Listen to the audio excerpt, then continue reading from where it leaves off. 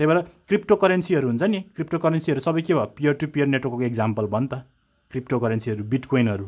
किन त भन्दाखेरि अब ट्रेडिसनल्ली हाम्रो के हुन्छ, अहिले हाम्रो फिजिकल वर्ल्डमा चाहिँ हामीसँग नेपाल राष्ट्र ब्याङ्क छ। नेपाल राष्ट्र ब्याङ्कले हामी सबै सिटिजनहरूको के गरिरहेको छ, सिटिजनहरूको हाम्रो मनी कन्ट्रोल गरिरहेको छ।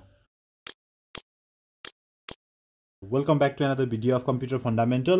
र लास्ट टाइमको भिडियोमा हामीले ल्यान म्यान व्यानको डिफ्रेन्सेसहरू अल टुगेदर पढेको थियौँ भने आजको यो भिडियोमा चाहिँ हामी नेटवर्क आर्किटेक्चरको बारेमा पढ्नेछौँ। लास्ट टाइमको भिडियो भन्यो भने चाहिँ के थियो त भन्दाखेरि हामी टाइप्स अफ नेटवर्क, त्यो टाइप्स अफ कम्प्युटर नेटवर्कको अन्तर्गत भित्र चाहिँ हिजो चाहिँ हामीले के गर्यौँ त भन्दाखेरि on the basis of geographical location, के जियोग्राफिकल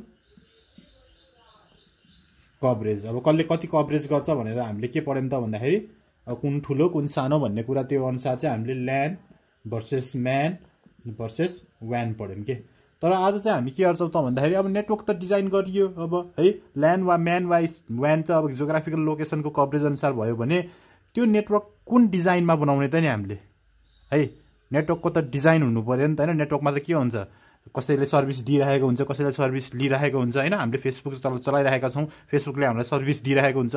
भन्न खोजेको हामी कुन वेमा इन्टरकनेक्सन छौँ त नि, हाम्रो डिजाइन के हो है, हामी इन्टरकनेक्सन गर्ने डिजाइन के हो होइन। त्यो डिजाइनको आधारमा चाहिँ हाम्रो कम्प्युटरको टाइप्स अफ नेटवर्कको चाहिँ अर्को आधार भनेको के हुन्छ, नेटवर्क आर्किटेक्चर भन्ने हुन्छ के है, नेटवर्क आर्किटेक्चर। त्यही भएर टाइप्स अफ नेटवर्कलाई चाहिँ नर्मल्ली टु टाइप्समा क्याटेगोराइज गर्न सकिन्छ, on the basis of geographical coverage र आर्किटेक्चर। र आर्किटेक्चरमा आज हामीले पढ्ने भनेको नै के हो त भन्दा क्लाइन्ट सर्भर आर्किटेक्चर र पियर टु पियर आर्किटेक्चर पढ्ने हो कि है। र यो यसको चाहिँ म विथ एक्जाम्पल, अहिले मोडर्न डेमा एक्जाम्पल, यसको एकदम बेस्ट एक्जाम्पलहरू छ जसमा चाहिँ मैले अलिक थोरै है बिटकोइन क्रिप्टोकरेन्सीहरूको बारेमा पनि चर्चा गर्न मिल्छ यसको एक्जाम्पलको रूपमा। किनभने त्यो पनि एउटा नेटवर्क हो नि त, त्यो पनि एउटा नेटवर्क हो र कुनै न कुनै डिजाइन त फलो गरेछ, कुन डिजाइन फलो गरेछ भनेर त चाहिँ हामी पछि चर्चा गर्नेछौँ है त। अब हामी के गर्छौँ त भन्दाखेरि ढिला नगरिकन क्लाइन्ट सर्भर र पियर टु पियर आर्किटेक्चर भनेको के हो भन्ने कुरातिर लागौँ है अब। र यो अन्डरस्ट्यान्ड गर्नलाई चाहिँ सुरुमा त तपाईँले बुझिसक्नु भएको छ, नाम के छ क्लाइन्ट, अर्को के छ सर्भर है, अर्को के छ peer to peer network design हो नि त होइन। अब नेटवर्क भन्ने बित्तिकै नर्मल्ली के हुन्छ त भन्दा हामी एउटा युजर हुन्छौँ वा हामी जो भए पनि हामीले चाहिँ कसैसँग केही कुरा रिक्वेस्ट गर्छौँ, त्यसले हामीलाई के गरिदिन्छ, अब यो जे कुरा भयो भने है, अब यो anything, it can be anything है, जसले चाहिँ हाम्रो रिक्वेस्ट अनुसार रेस्पोन्स गर्छ होइन। त्यही नै त हो नि नेटवर्क। अब तर यो के हुन्छ त भन्दा यो सानो स्केल भन्दा अलिकति ठुलो स्केल गरिन्छ है। ठुलो स्केल भनेको एउटा कम्प्युटर मात्र कनेक्सन गरिन्न कि मल्टिपल कम्प्युटर कनेक्सन गरिन्छ नि त, जुन चाहिँ हाम्रो डेफिनेसनमै भनिसक्यौँ होइन, it is a group of computer भनेर भनिसक्यौँ है। त्यही भएर क्लाइन्ट सर्भरमा चाहिँ के हुन्छ त नर्मल्ली भन्दाखेरि there R number of clients है, नम्बर अफ युजर है, नम्बर अफ युजर, जसले चाहिँ के गर्छ त भन्दाखेरि सर्भरसँग एउटा सेन्ट्रलाइज्ड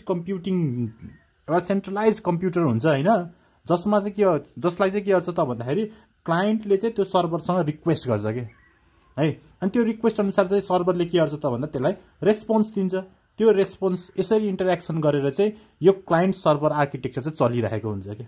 नर्मल्ली के भयो त भन्दाखेरि all the computers in a network are connected to the centralised computer or main computer of a network है, which is known as server है। अब यो केसमा के भयो, यो केसमा के भयो त भन्दाखेरि यो सर्भरले क्लाइन्टहरूलाई सर्भिस दिइरहेछ कि है। सर्भिस के भयो, सर्भरले क्लाइन्टलाई सर्भिस प्रोभाइड गरिरहेछ, बुझ्नुहोस् है।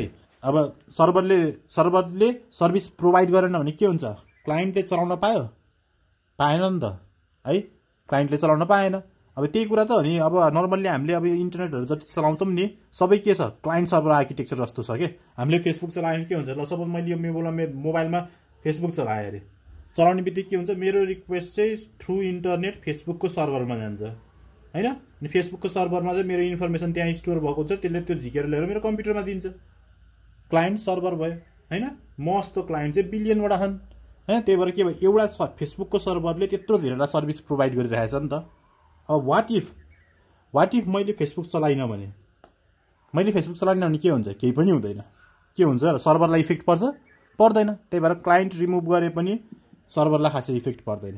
तर सर्भरै डिस्ट्रोय भयो भने के हुन्छ, सबै क्लाइन्टलाई असर पर्छ नि अब हैन। फेसबुकको सर्भर ल फेसबुकको सर्भर चाहिँ के छ त भन्दा कतै एउटा सेन्ट्रलाइज लोकेसनमा स्टोर भएर बसेको छ डाटा। अब त्यो सेन्ट्रलाइज लोकेसन चाहिँ अब वर्ल्ड वार जस्तै कुनै ठुलो क्याटास्ट्रोफिक भयो भने त्यहाँको इन्फर्मेसनमा चाहिँ अब बम्बार्डेड वा समथिङ के जस्तै केही भयो भने वा ठुलो आग लागि भयो भने डाटाहरू लस भयो अरे। सर्भर नै डिस्ट्रोय भयो भने त सबै नेटवर्कहरू डिस्ट्रोय हुने भयो नि त, सबै युजरहरू डिस्ट्रोय हुने भयो नि त, डिस्टर्ब हुने भयो नि त हैन।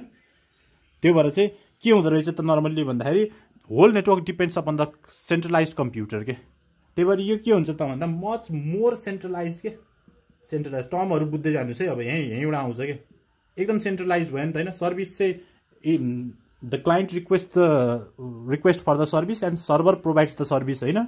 सबै सर्भरमा डिपेन्ड भएको हुनाले यो के भयो हाइली सेन्ट्रलाइज्ड भयो के, हाइली सेन्ट्रलाइज्ड पनि भयो।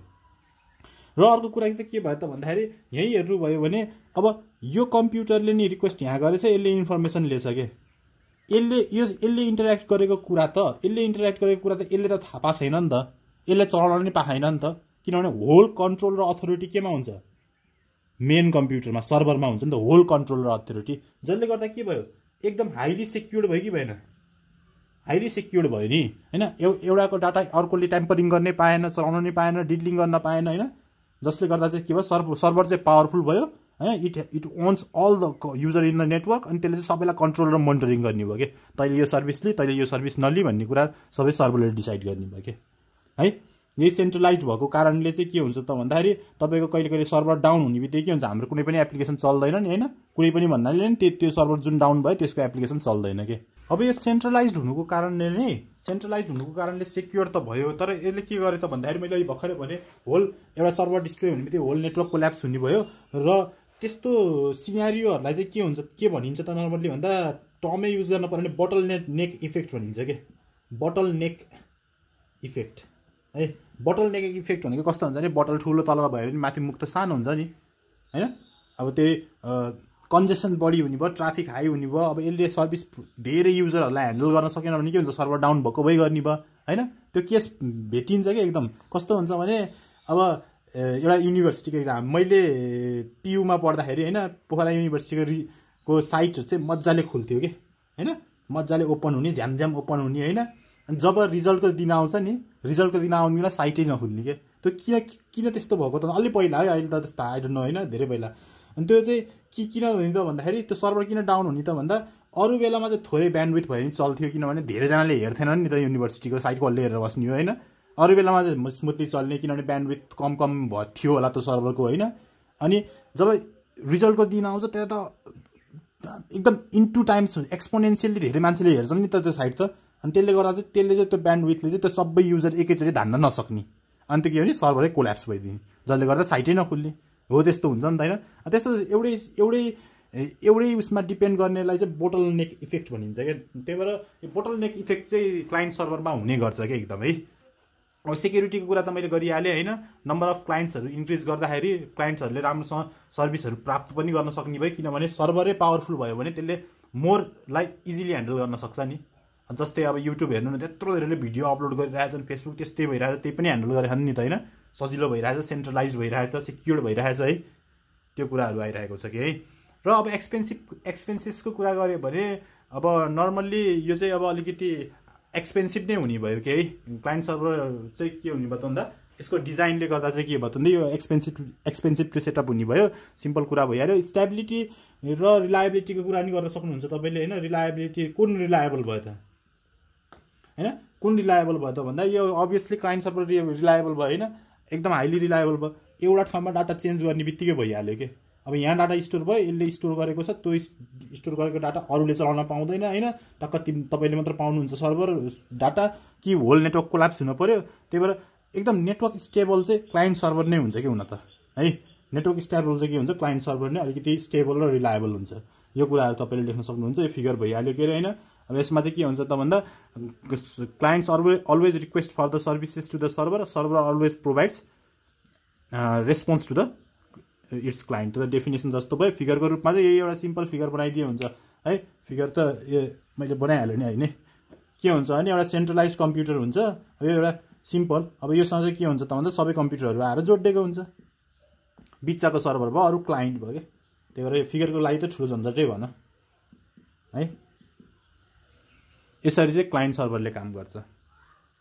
र एउटा सेन्ट्रलाइज नेटवर्कको एक्जाम्पल चाहिँ मैले दिनै पर्यो भने चाहिँ अब यो भइहाल्यो नि, फेसबुकहरूको सर्भरहरू भयो, कुनै पनि पब्जीहरू खेल्नुहुन्छ पब्जीको सर्भरहरू भइहाल्यो, सबै सर्भरहरू यस्तै त हो नि हैन, क्लाइन्ट सर्भर आर्किटेक्चरमा हुन्छ। अनि कहिले कहिले कुनै ल्याबोरेटरी हुन्छ नि, ल्याबोरेटरी भनेको कम्प्युटर ल्याबहरू, कम्प्युटर ल्याबमा पनि नेटवर्किङ गरेको हुन्छ र अगाडिको एउटा मेन कम्प्युटरमा जसले टिचरहरू वा कोही इन्भिजिलेटरहरूले इन्भिजिलेसन गर्ने कम्प्युटर चाहिँ सर्भर बनाइएको हुन्छ कि, जसबाट चाहिँ अरूहरूको डाटाहरू हेर्न मिल्ने, एक्सेस गर्न मिल्ने अरूहरूको कम्प्युटरको त्यो पनि गरिएको हुन्छ, ल्याबहरूमा पनि युज हुन्छ है।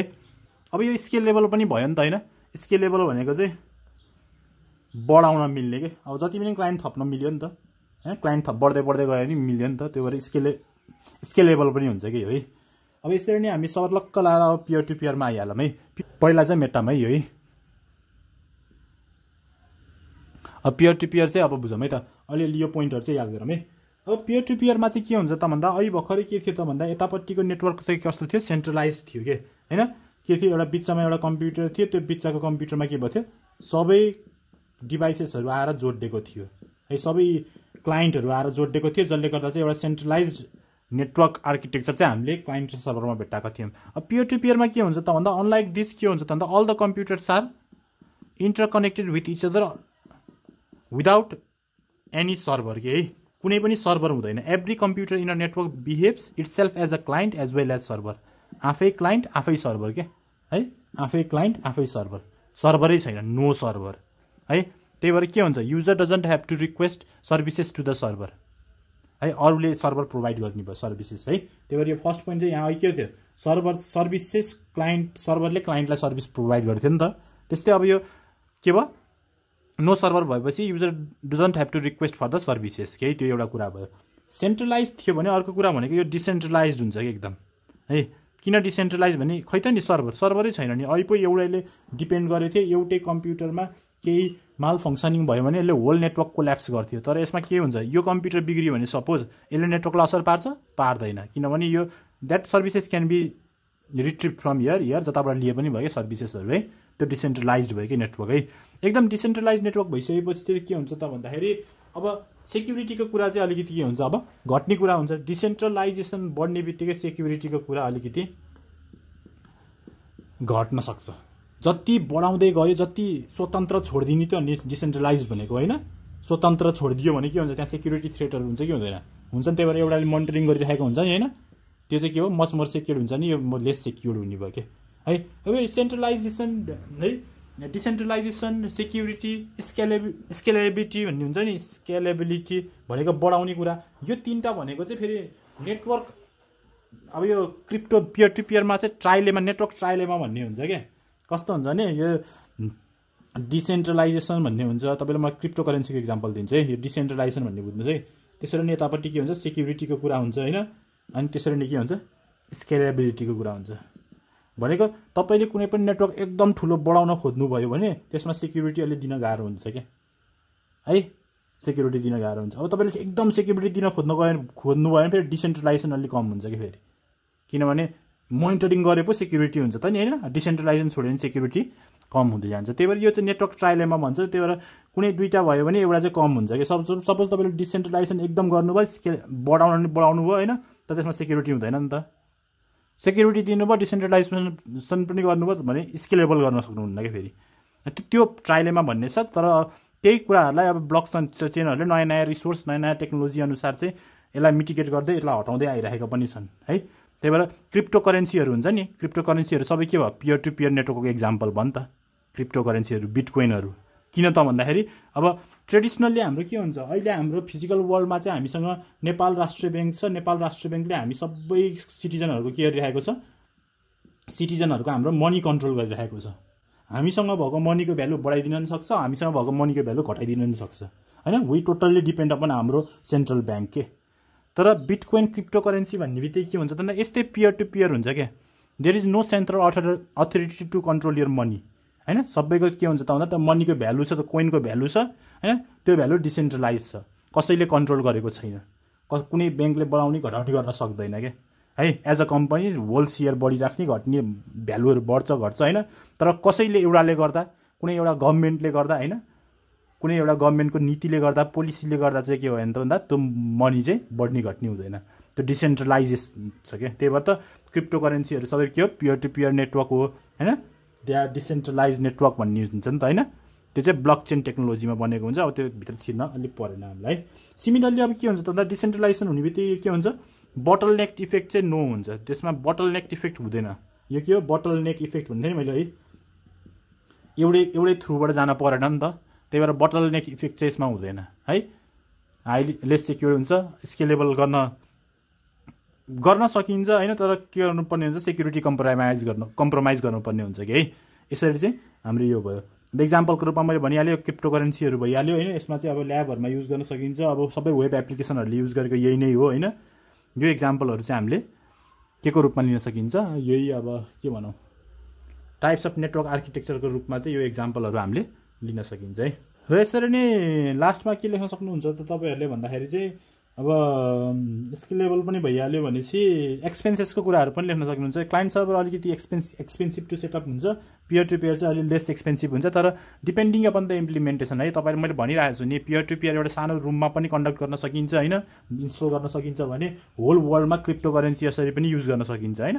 त्यो त डिपेन्डिङ अपन द इम्प्लिमेन्टेसन हो। स्केलेबल हुनु भने त्यो स्केलेबल भनेकै त्यही हो क्या है, त्यो अलिकति यो कुरा पनि याद गर्नुपर्ने हुन्छ। ल मैले आजलाई चाहिँ यति नै गरेँ। अब यसको टिपिकल नोट्स चाहियो भने त it will be in the link है, तल लिङ्कमा हुन्छ त्यो हेर्नु होला, र त्यहाँबाट तपाईँहरूले नोट चाहिँ यसको बारेमा लिन सक्नुहुन्छ। र यति कुराहरू चाहिँ तपाईँले सिम्पली बुझ्यो भने बल्ल लेख्न चाहिँ आफै सकिन्छ कि। अब यो पोइन्ट्सहरू याद हुन्छ नि त होइन, यसलाई चाहिँ प्याराग्राफ बनाएर फिगर बनाइदियो भने त 10 मा 10 आइहाल्छ नि होइन, वा 5 मा 5 आइहाल्छ। त्यही भएर यसरी तपाईँले बुझ्नुभयो भने तपाईँलाई सजिलो हुन्छ। ल आजलाई मैले यति नै गरेँ। C you in next video. Till then stay safe, take care, by by.